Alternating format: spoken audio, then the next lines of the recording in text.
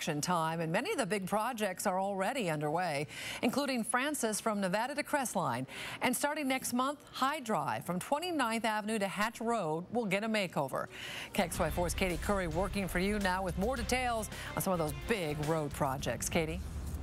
Nadine, I'm standing here off Francis where westbound lanes are completely torn up. I spoke to some local businesses as well as neighbors who say the roads need the repairs, but there's no doubt the construction is an inconvenience. For many commuters, the nice weather means road closures and detours. There's two seasons in Spokane. It's winter and road construction. Sean Mazer is an employee at Spikes, just one of the businesses caught right in the midst of all the construction. The repairs are one of the last projects under the 2004 street bond. Rehabilitating the length from Crestline to Division. The slower days have caused Spikes to make some changes to how they operate. Less hours are available for their employees, and on Mondays and Tuesdays we've actually started opening later in the day because we weren't doing enough business during those days to justify being open.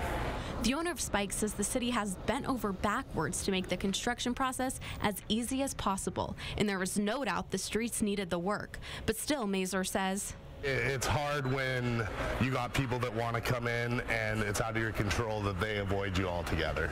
The project should be done just in time for football season. That project has a little bit more time, should be done about the end of July.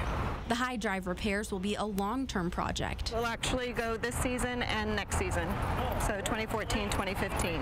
First half of rehabilitation is expected to start in June. We'll go from 29th to Bernard Street this first year, and sidewalks, bike lanes, a little narrowing of the road. Neighbors agree the roads need to be repaired. Are really bumpy and you can actually hear it when you're driving. Elizabeth Roberg says the construction will interrupt neighbors and the foot traffic. There's this 3-mile loop that I know a lot of people do, and I think that would be pretty frustrating. She says for the new roads, it will be worth it in the end. I don't think there's anything we can do about it anyway. Pick a different route, people. And the city has a map where you can see all the construction for 2014. Just head over to KXY.com to learn how to access that. Reporting in Spokane, Caiti Currey, KXLY4 News.